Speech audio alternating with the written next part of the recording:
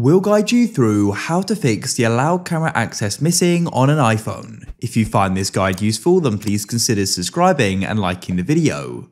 So this may be happening in a specific app. For example, let's say it was Messenger, you go and open it up, you click on the camera button and it goes and says allow camera access in device settings. You click on open settings and you find it's not there.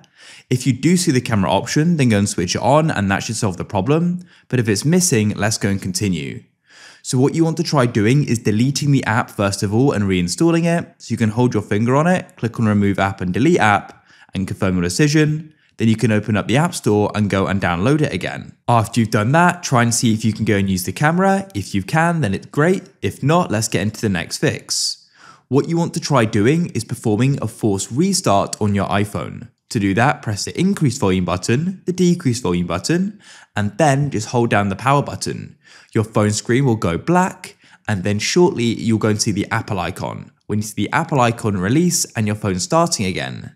And then after you've done that, you can go and open up the app is happening in, or go and open up your settings, scroll down to privacy and security, go and find camera, just here, and then go and find the app is happening in and go and switch it on. If that solves your problem, then great. However, if it doesn't, then come back to your main settings like so and scroll up.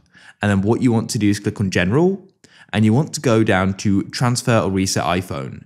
Click on reset and you can then reset the location and privacy settings. And then what you can do is try using the camera and then you should go and get the pop-up and it should then be working and it should be appearing.